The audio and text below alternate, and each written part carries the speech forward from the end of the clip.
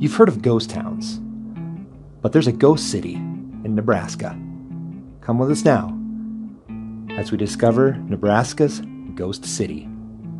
This is Midwest Ghost Town.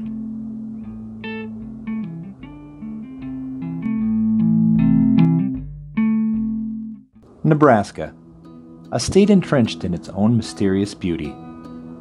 One that surprises and catches you off guard. One with the wild temperament of the Great Plains. And one with the wild traces of nature, like the rolling Missouri. Along with the wildness of Nebraska, followed the wildness of its citizens, its people, the early settlers of the day, and the pioneers of this country. Many seeking their very first opportunity to own their own land. And along these same opportunities were the very first communities, towns, and many on paper, and dreaming of the day that they might get platted and boom or bust into their own making. The dream of planting a village and growing it into a town, and eventually having it take a life of its own into a living, breathing city, is part of the story of expansion and the westward movement. Stories of the Transcontinental Railroad, homesteaders, and gold rushers. One of those pioneers was John Evans, a popular, wealthy figure from Illinois, first a physician, then evolving into one of the founding fathers of Northwestern University in Evanston, Illinois. Not surprisingly, a town named in Evans' honor. But there was something more to John Evans. He believed in the promising investment of the American railroad system, and he ultimately believed in the possibility of a transcontinental railroad. In 1855, when Nebraska's governor, Tom Cumming, highlighted the point that there needed to be a railroad that crossed the state of Nebraska, opportunity rang in the ears of John Evans, who wanted to build a railroad city, a town that ushered in the light of a new day, with the progression of the Transcontinental Railroad, and history giving a smiling nod to the progressiveness. He chose the location at the confluence of the Platte and Missouri rivers, which made sense given the population already existing around the area, steamboat traffic, and major area for travelers to rest and prepare for further westward movement. Not only did he have the area picked out, but his vision was big. Preparing the new town as a 276 block lots and holding thousands of lots, one including a railroad depot, several schools, a university, and one of them being a Methodist seminary. All in all, roughly over a 13 square mile area. And he named it Oreapolis. But Evans' plan came to a screeching halt when in 1857 an economic crisis led to the shutdown of many banks. However, this did not derail Evans or his plans for Oreapolis. He continued to buy while prices were low and expand his territory ownership. In 1858, people began to trickle into the town, buying lots and businesses. All the while, Evans continued to use his outside influence and grow Oreapolis, calling it, quote, the most eligible route for a railroad. A year later, in 1859, the population was only 187. It just was not catching on. While next door, Plattsmouth and Omaha grew in comparison, threatening the town's survival. But there was an even larger doomsday even unfolding: the American Civil War. Iowa, sitting to the east of Nebraska, had all railroad construction come to a halt, as all of the state's attention, manpower, and resources were directed towards the war efforts, instead of westward expansion. This crippled Evans, as he was buying time to have the railroad completed, bringing traffic and opportunity to Oreapolis. Even this did not stop Evans in his pursuit of the railroad, and his aspirations of public office as a Nebraska governorship loomed. He had large political connections, especially with his good friend, President Abraham Lincoln.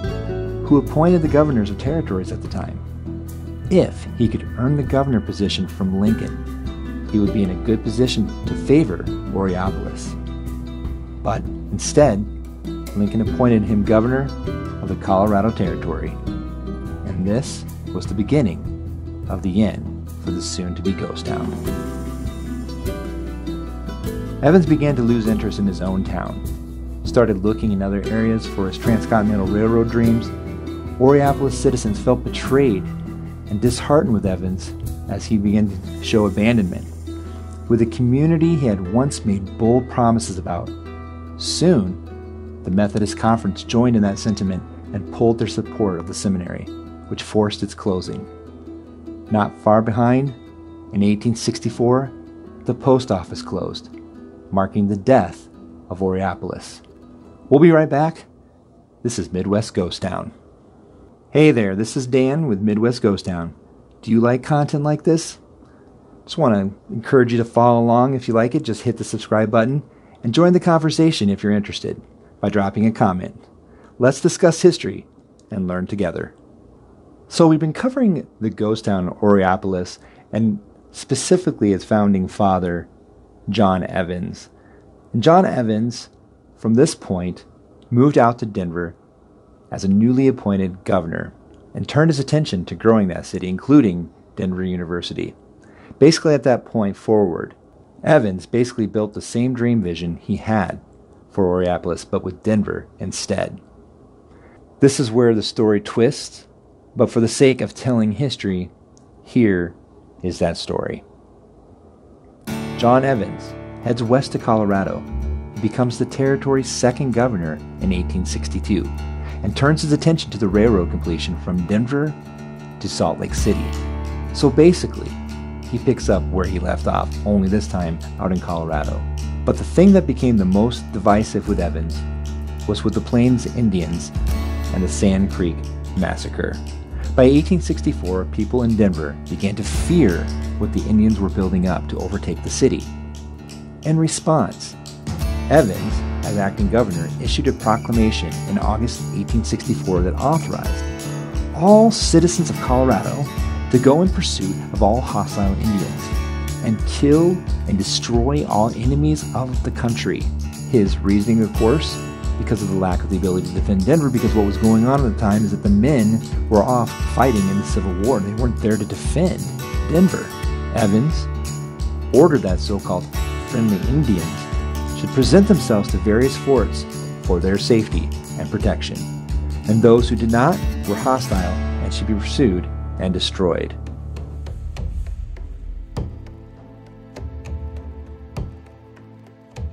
At that point, along comes a new character, Chief Black Kettle. Chief Black Kettle was part of a tribe known as Buffalo People and was a band within the Cheyenne. He had told Native Americans at that time that it was important that they make peace with the settlers or they would be crushed. In fact, he was so concerned that Chief Black Kettle demanded that he speak with President Abraham Lincoln. He met with Lincoln and was very proud to have been given a large American flag in the fall of 1864. Only a few Native Americans, including Black Kettle, accepted Evans' offer of amnesty. The deal was Evans told them just to fly the American flag and white flag from your teepee. In doing so, you would signal to him that you meant peace and you meant no harm, and that they would leave you alone. But while Evans was away on a political trip, on November 29, 1864, Colonel Chivington ordered 700 cavalry troopers to attack Black Kettle's peaceful encampment when most of the men were away hunting. Black Kettle flew an American flag and a white flag from his teepee at that moment, but the signal was ignored. The 3rd Colorado Cavalry killed 163 Cheyenne by shooting or stabbing. They burned down the village encampment, and most of the victims were women and children. For months afterward, members of the militia displayed trophies in Denver of their battle, including body parts that they had taken for souvenirs. Upon Evans' return from his political trip, he decorated Chivington and his men for their valor in subduing the savages. Black Kettle escaped the massacre and returned to rescue his severely injured wife, who suffered 9 bullet wounds. He continued to counsel pacifism during the whole phase, believing that military resistance was doomed to fail. But the majority of the Southern Cheyenne chiefs disagreed and allied with the Comanche and the Kiowa, and they went to war against the U.S. Black Kettle said at that time, "Although wrongs have been done to me, I live in hopes."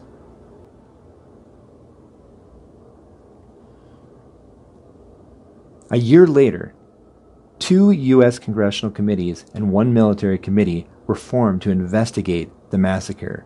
Finding guilty on the part of the U.S. government in 1865, Evans was accused of a cover-up.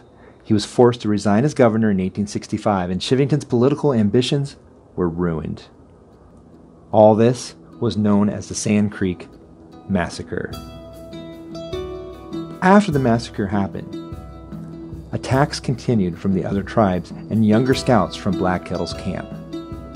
In response to this, and the continued raids and massacres, General Philip Sheridan devised the plan. He planned to attack Cheyenne winter encampments, destroying supplies, their livestock, killing people who resisted, and at dawn on the morning of November 27, 1868, just 2 days short of the 4th anniversary of the Sand Creek Massacre, Lieutenant George Armstrong Custer led his 7th Cavalry Regiment to attack Chief Black Kettle and his village along the Washita River in what is now western Oklahoma.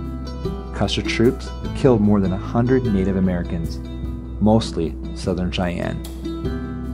While trying to cross the Washita River, Black Kettle and his wife were shot in the back and killed.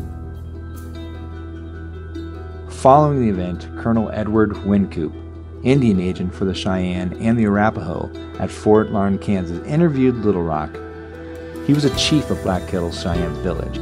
According to Little Rock's account, a war party of about 200 Cheyenne from a camp about the forks of the Walnut Creek departed camp intending to go out against the Pawnee.